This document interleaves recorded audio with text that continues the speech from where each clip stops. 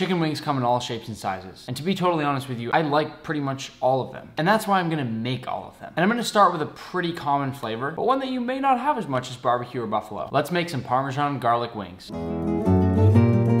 I'm actually making this kind because recently my buddy, the Golden Balance, sent me a message telling me that he discovered the best new wing flavor. That it was literally better than anything he could remember making. Alright, hear me out, Nick. Last time I made some Parmesan garlic chicken tenders. They were absolutely incredible. Obviously, you could pair the sauce with some wings if that's what you prefer. Just make sure you use some really high quality Parmigiano Reggiano. It's nice and salty, as you know. Some good quality fresh garlic. Roast it up with a little bit of butter. Toss it in with some QP mayo. Absolutely incredible. I'm sure you got your little spin on it.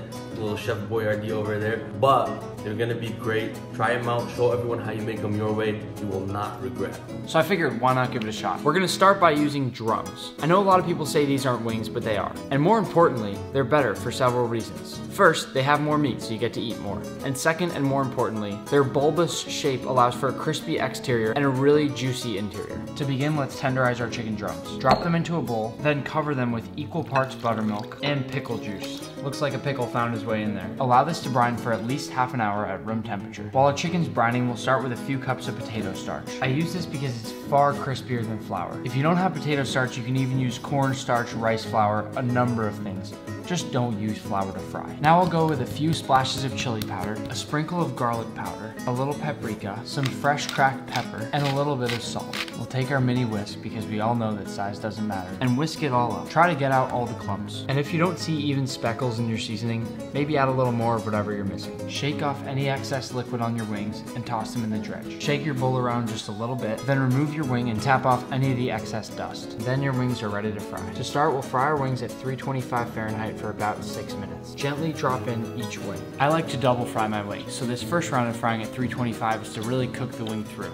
Our second round will be at 375, and that's when we get nice and crispy. Once your oil hits 375, place them back in till crispy and golden brown.